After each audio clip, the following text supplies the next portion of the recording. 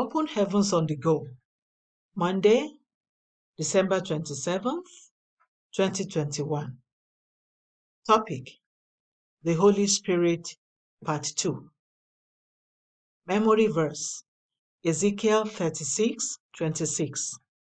A new heart also will I give you, and a new spirit will I put within you. And I will take away the stony heart out of your flesh, and I will give you an heart of flesh. Bible reading: Ezekiel 36:24-27. For I will take you from among the heathen, and gather you out of all countries, and will bring you into your own land. Then will I sprinkle clean water upon you, and ye shall be clean. From all your filthiness and from all your idols will I cleanse you. A new heart also will I give you, and a new spirit will I put within you. And I will take away the stony heart out of your flesh, and I will give you an heart of flesh. And I will put my spirit within you, and cause you to walk in my statutes, and ye shall keep my judgments and do them. The message: one thing about fire is that it can destroy completely.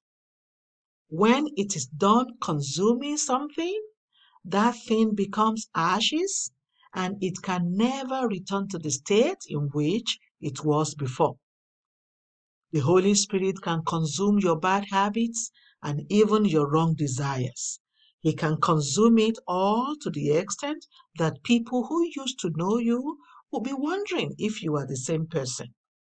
Before the Holy Spirit came into me, I could hardly cry. Even when my father died, I wanted to cry, but I just couldn't. When the Holy Spirit came in, however, He turned my stony heart to flesh. Now, if I just see someone crying, tears begin to flow from my eyes. Today, when people see Pastor Adeboye, they think I was born a saint. Thank God for the Holy Spirit that can completely erase certain behaviors from one's life. Before I met Christ, I had so many girlfriends that I lost count.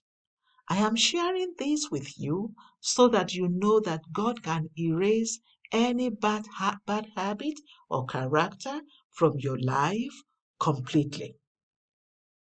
Among all these girls, there was one that was closest to me. We did all sorts, but after some time, we separated. She went her way and I went mine. She got married and I also got married. Many years later, this lady had a child that was born lame, and someone referred her to me for prayers. When she arrived at the mission house and discovered I was the pastor to whom she had been referred, she said, You will pray and God will answer? Well, I prayed and God did answer. It doesn't matter how bad you are now, God can change you and make you holy if you are willing.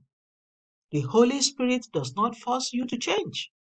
He will only consume those bad habits when you allow Him to. Do you find it difficult to control your flesh? When it comes to sexual immorality, He can consume all those inordinate sexual desires if you are willing to allow Him. You should cooperate with Him when He says, don't visit that website. Don't answer that person's phone call. Stop following those people on social media and so on.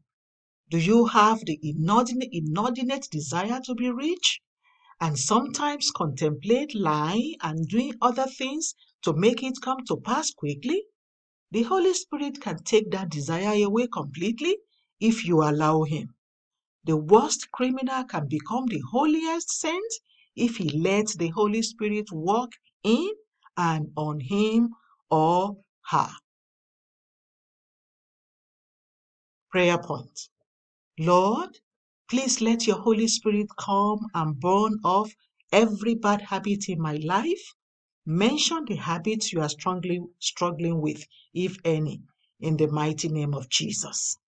Lord, please let your Holy Spirit come and burn off every bad habit in my life. Mention the habits you are struggling with, if any, in the mighty name of Jesus. Bible reading in 1 year, 2 John. Hymn for today. We are never weary of the grand old song.